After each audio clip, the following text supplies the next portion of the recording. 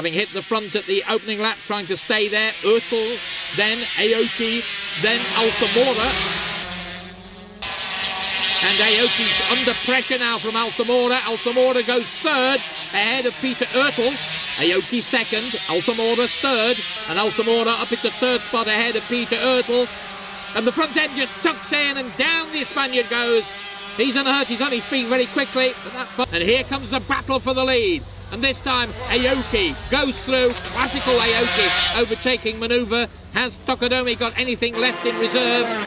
Tokudome on the inside. Aoki went wide, but he cuts back on the inside and takes the lead from Tokudome. A big slide from Aoki. Who's going to win this one? The Monanar team absolutely berserk, and here's the sprint to line. Aoki in front, but out of the slipstream goes Tokudome, and he wins by 2 machines length. And Aaron Monanar can